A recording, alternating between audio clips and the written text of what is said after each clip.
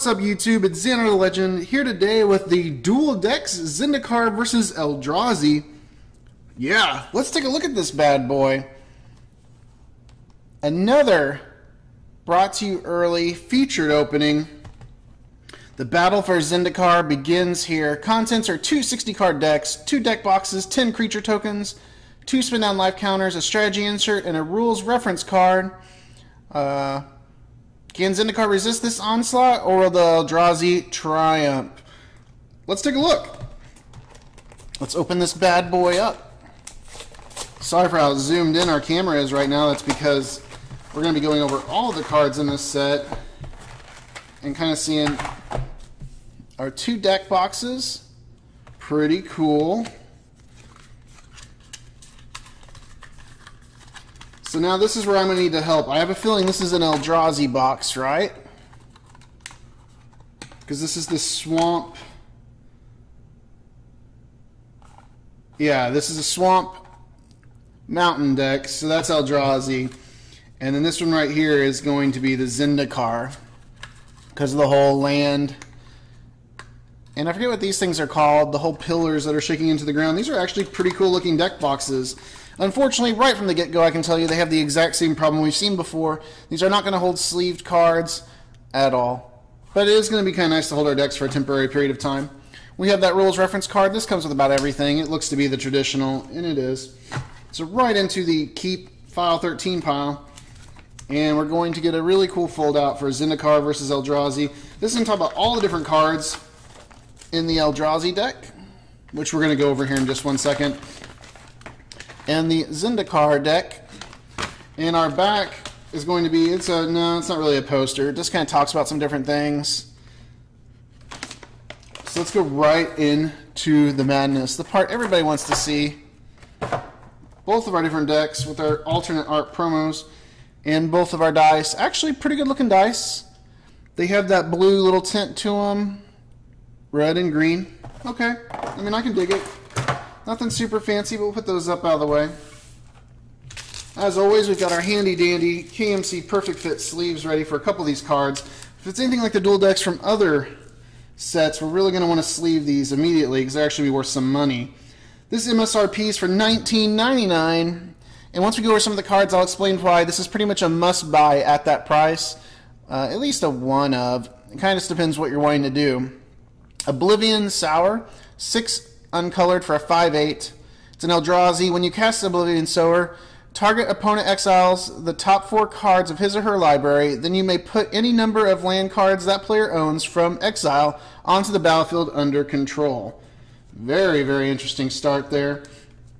The other premium foil promo card is the Avenger of Zendikar, 5 and double green for a 5/5.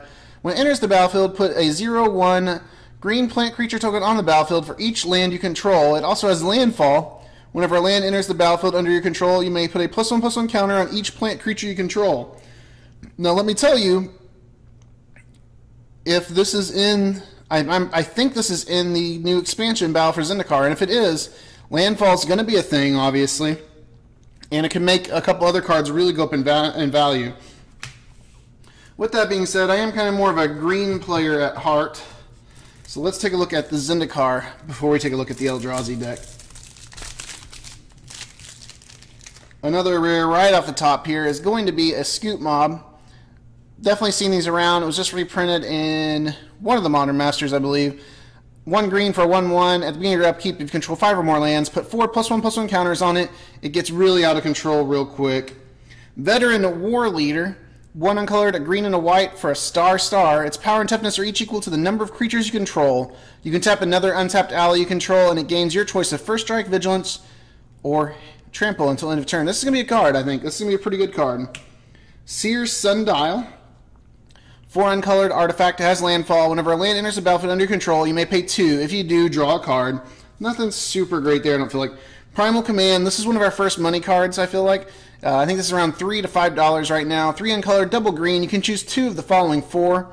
Target player gains 7 life. Put target non-creature permanent on top of its owner's library. Target player shuffles his or her graveyard into his or her library, and search your library for a creature card, reveal it, and put it in your hand, then shuffle your library. This is something you see in Commander, I believe, not necessarily, I don't know. It'll be just interesting to see what else happens. Then we have a man land. This is also worth about $3 to $4, so we're up to $8 to $9 right now. This is Steering Wildwood. It enters the battlefield tapped. You can tap it for green or white, or for the one uncolored green and white. Until end of turn, it becomes a 3/4 green and white elemental creature with reach, and it's also still a land. Great card. Caravan Escort, one uncolored for a level up creature. You have to level up paying 2 uncolored. It's a 1/1, a 2/2, then a 5/5 with first strike. Gonna get a couple of those. A couple more level. We're gonna have another level up card. Beast Breaker of Balaged, one uncolored and a green for a 2/2, a 4/4, and a 6/6 with trample. He costs 2 uncolored and a green to level up. Frontier Guide, one uncolored and a green for a 1/1 Elf Scout.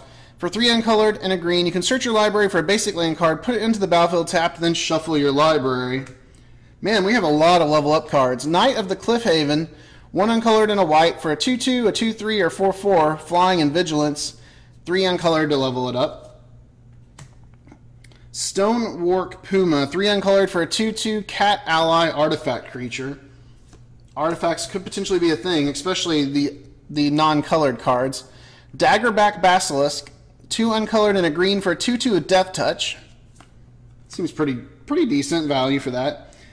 Grazing Gladeheart, 2 uncolored and a green for a 2/2, has landfall. Whenever a land enters the battlefield under your control, you may gain 2 life. I think this is new artwork. This is definitely a reprint of this card because we play with it in duels. Tajaru Archer, 2 uncolored and a green for a 1/2 Elf Archer. Whenever the Archer or another ally enters the battlefield under your control, you may have Archer deal damage to target creature with flying equal to the number of allies you control. That'd be pretty cool if it said elves instead of allies, but maybe we'll have something like that in Battle for Zendikar. Alpha Guard Hound, 2 uncolored and a white for a 2/2 with Flash. It enters the battlefield. Target creature gets +0/+3 until end of turn, so just some survivability, nothing real quick on the damage there. Turn Timber Basilisk, 1 uncolored double green for a 2/1 with Death Touch, also has landfall. Whenever land enters the battlefield under your control, you may have target creature block Turn Tumbler this turn if able. Yeah, I mean, you can force something to fight it. That's pretty good. I hate that you have to spend 3 mana, wait a turn, and drop a land. Well, you could drop him before you play a land on turn 3. Or, sorry, it'd be turn 4. Decent. I don't know. Moving right along. Grey Pelt Hunter, 3 uncolored and a green for a 2/2. Trample. Whenever the Hunter or another ally enters the battlefield under your control, you may put a +1/+1 counter on the Hunter. Gonna have a couple of those in there. That makes sense. Jorga Bard. It's an Elf Rogue Bard. 3 uncolored and a green for a 1/4. Whenever Jorga Bard or another ally enters the battlefield under your control, you may have allied creatures you control gain vigilance till end of turn. So obviously his deck is all about allies. Undo Giant? I don't know. I probably butchered that. Let me know in the comments down below how you would say that. 3 uncolored and a green for a 2/4. When it enters the battlefield, you may search your library for a basic land card, put it on the battlefield tapped, and then shuffle your library. Cabaret Vindicator, 3 uncolored and a white for a 2/4, a 3/6, or a 4/8. Other creatures you get +1/+1 or +2/+2. Wow, that's pretty good. I like this card. I mean, it's going to be late. I mean, you can get him to a level 2 pretty quick. Getting him level 5+ is going to take some time. McKinney Griffin, 3 uncolored and a white for a 2/4 flying. Pretty plain Jane there. Wildheart Invoker, 2 uncolored double green for a 4/3. For 8, we have an ability for this Elf Shaman. Target creature gets +5/+5 and gains trample till end of turn. We've seen that card before as well. Territorial Baloth, 4 uncolored and a green for a 4/4 landfall. When a land enters the battlefield under your control, it gets +2/+2 until end of turn. We got 2 of those. An Explorer's Scope, 1 uncolored artifact equipment. Whenever a equipped creature attacks, look at the top card of your library. If it's a land card, you may put it onto the battlefield tapped. I mean, it's got a cheaper mana cost than Sword of the Animus, and Sword of the Animus is legendary, but I mean, I don't know. I think I'd be running Sword instead of that. Groundswell, 1 green, target creature gets +2/+2 until end of turn, also landfall. If you had a land enter the battlefield under your control this turn, this creature gets +4/+4 until end of turn. Not too bad. Uncolored, we're getting an Oust for 1 white, sorcery, put target creature into its owner's library. Second from the top, its controller gains 3 life. So a little bit of survivability there. Here, let me get some of these cards kind of straightened up. as we keep going. All right. As I'm bending this back card, it's just getting bent really quick here. Colony Heart Expedition, 1 uncolored and a green for an enchantment. It has landfall. Whenever land enters the battlefield under your control, you may put a quest counter on the expedition, remove 3 quest counters from it, and sacrifice it. Search your library for the 2 basic land cards, put them on the library on the battlefield tapped, then shuffle your library. I don't know what to think about that. I mean, obviously it's landfall, but man. Haro, 2 and a green. I thought it was funny. Instant ability is additional cast to cast Haro. Sacrifice a land. Search your library for the 2 basic land cards. Put them on the battlefield and shuffle your library. Retreat to Kazandu. 2 uncolored and a green. Whenever a land enters the battlefield under your control, you can choose one. Put a +1/+1 counter on target creature or you gain 2 life. Repel the Darkness is 2 uncolored and a white. Tap up to 2 target creatures and draw a card. Sheer Drop. 2 uncolored and a white. Destroy target tap creature. It also has an Awaken ability for Awaken 3 ability, so for 5 and white, you can put 3 +1/+1 counters on target land you control, and it becomes a 0/0 elemental creature in addition. So, late game, you can still get some great advantage out of this. About time we see 2 of a card. We're going to see 2 Evolving Wilds as well.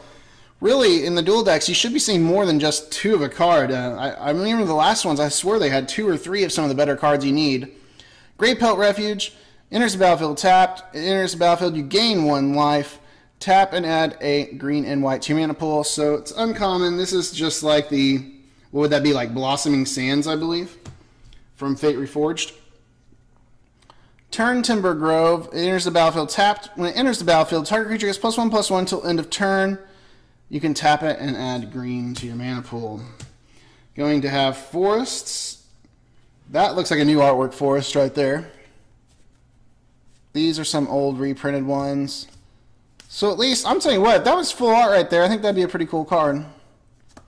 They said they're going to look amazing. That's probably one of the new lands. I haven't seen that before. Hey, I haven't seen that one before either. Pretty cool looking. Oh, wow, I haven't seen any of these. I'd like a, if that was a full art one, that'd be pretty cool. Should have, and then at the very end here, we're going to have our tokens. We're getting 5 plant tokens, which are just a 0/1 plant. And yeah, they're not double-sided or anything. So a little bit towards the end back there, total of 5 rares in that, with 1 mythic being the alternate artwork Avenger of Zendikar. We still have not seen the current money card yet, which I'll be very glad to go over once we get into the Eldrazi.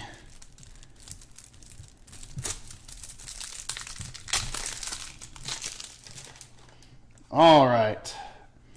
I can probably take the tokens off the back here real quick. Oh man, we got all sorts of cool different tokens for Eldrazi. We'll wait and go over them. First rare is going to be Magma. 3 uncolored, double red for a 4/4. It's an elemental creature. For 1, you can sacrifice a non-land permanent. It deals 1 damage to target creature or player. Butcher of the Malakar. 5 and a double green or double black for a 5/4 flying. Whenever the Butcher, Malakar, or another creature you control dies, each opponent sacrifices a creature. That seems pretty good. And it's a vampire. People love their vampires. It That Betrays. This card's currently $15 to $18. This pays for pretty much the entire dual deck, and why a lot of people will be buying this, especially because I believe it's an alternate artwork as well. For 12 uncolored, you get an 11/11 with Annihilator 2.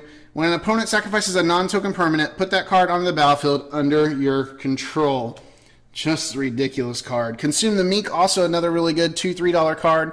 3 uncolored, double black. Destroy each creature with converted mana cost 3 or less. They cannot be regenerated. And then our last rare we're going to get is Hellion Eruption. 5 uncolored and a red. Sacrifice all creatures you control, then put that many 4/4 red Hellion creature tokens onto the battlefield. Well, it sure seems a lot like Descent of the Dragons, except for they don't fly. So, not sure how I feel about that. Alright, Rune Servitor. He's been panned a million times between Modern Masters and Origins. Let's do it again. 2 uncolored for a 2/2. When he dies, each player draws a card. Gonna have a couple of those. Bloodthorn Vampire, 1 uncolored and a black for a 1/1. If you sacrifice a creature, it gets +2/+2 until end of turn. This deck's gonna be all about sacrificing your creatures. I believe this is an alternate artwork, or it's a brand new card that should be in battle for Zendikar. It's the Forerun of Slaughter, black-red. Wow, what am I on tonight? For a 3/2 with Devoid. This is a new mechanic. This card has no color. For 1, target colorless creature gains haste until end of turn. People are saying this is going to be a new thing, especially with Ghostfire Blades, so you might want to watch out for Ghostfire Blades costs going up, especially if we see a lot more cards like this in Battle for Zendikar, because they will not have a color, so it will equip cheaper. Bloodright Invoker, 2 uncolored and a black for 3/1. For 8, the card's ability, target player loses 3 life and you gain 3 life. It's a Vampire Shaman. Pretty decent. We have another Devoid creature, Dominator Drone here, 2 uncolored and a black for 3/2. This also has Ingest, which is a new mechanic. Whenever this creature deals damage to a player, that player exiles the top card of his or her library. When it enters the battlefield, if you control another colorless creature, each opponent loses 2 life. We're going to get a couple of those, which is actually pretty nice, but it is just a common. Torch Slinger, 2 uncolored and a red for a 2/2. It also has a kicker for just 1 uncolored and a red. It enters the battlefield. If it was kicked, it deals 2 damage to target creature.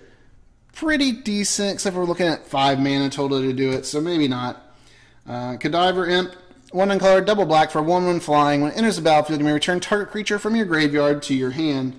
Pretty nice since we're going to be sacrificing a lot of creatures in this deck.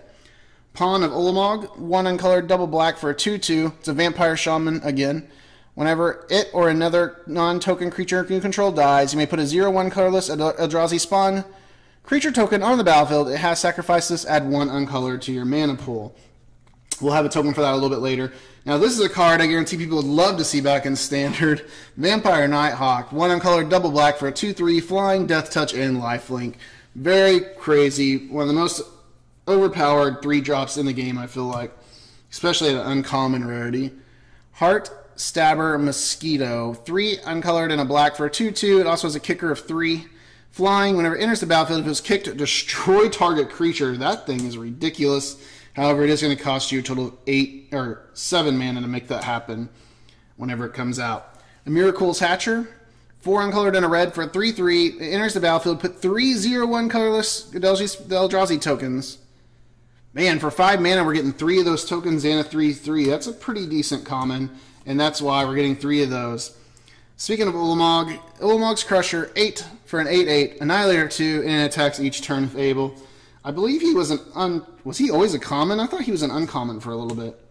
Artisan of Kozilek, another $2 card. It's a 9 uncolored for a 10/9. Whenever you cast it, you may return target creature card from your graveyard to the battlefield. It also has Annihilator 2. Forked Bolt, 1 red. It deals 2 damage, divided as you choose among 1 or 2 target creatures and or players. That'd be nice to have back in Standard. Mind Stones, 2 uncolored artifact. Add 1 mana to your pool, or you can sacrifice it and draw a card. It's basically like... Oh wow, I'm drawing a blank. I keep wanting to think Lens or something. Alchemist Vial. But this actually gives you mana, so it's way better than Alchemist Vial.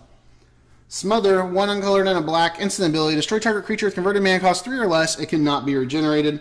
Pretty good removal for just 2 mana. Marsh Casualties, 2 or double black. Kicker of 3 uncolored. Creatures target player controls get -1/-1 until end of turn. If it was kicked, those creatures get -2 until... Man, 5 mana for -2/-2 is just not a good deal. I believe you could do... There's a lot of other cards that could do that better. Induce Despair, 2 uncolored and a black. As an additional cost to cast Induce Despair, reveal a creature card from your hand. Target creature gets -X/-X for end of turn, where X is the revealed card's converted mana cost. Read the Bones, just reprinted in Origins, so we've all know this. 2 uncolored and a black. Scry 2, then draw 2 cards. You lose 2 life. Corpse Hatch, 3 uncolored, double black. Destroy target non-black creature, and then put 2 Eldrazi Spawn tokens on the battlefield. Pretty decent, gets us more tokens. And now our mana. Alchemist Refuge. Enters battlefield, gain 1 life. Enters tapped. It can be black or red. Uncommon. 3 of those. An Eldrazi Temple. I think this is still like $1 as well. Tap and add a colorless. Tap and add 2 colorless. Spend this mana only to cast Eldrazi spells or activate abilities of colorless Eldrazi. Rocky Tar Pit. It enters the battlefield tapped. You can sacrifice it, search for your library for a swamp or a mountain card, and put it onto the battlefield. Then shuffle your library. Is this like a fetch land? It's kind of like a fetch land. I mean, it is. It's a fetch land. And we got a couple of those. Some new art swamps. Pretty cool looking. Some mountains. Ooh, I like that one. That one's pretty cool too, especially the little glow, blue glow in there. And finally, our last tokens. An Eldrazi spawn, we talked about those enough. A couple different ones, or 3 different ones, or actually 4. I like the first one the best, it's pretty cool looking. And 1 Hellion, which is funny, because most likely we're going to make several Hellions. Always getting that last card warped. Now guys, once again, if you do like seeing these previews before the product comes out, make sure you let me know. Leave a comment down below. Hit that thumbs up button down there in the corner. Make sure you do that. Leave me a comment and hit subscribe. This is the first time seeing the channel. Once again, I strongly recommend this Duel deck. If you don't have some of these cards like I do, as It That Betrays pretty much pays for the whole thing. And at the end of the day, who doesn't like having alternate artwork, premium foil cards for Eldrazi's and Zendikar? As always, guys, thanks for watching. Keep playing Magic. And yeah, we gotta go test these decks out. Later.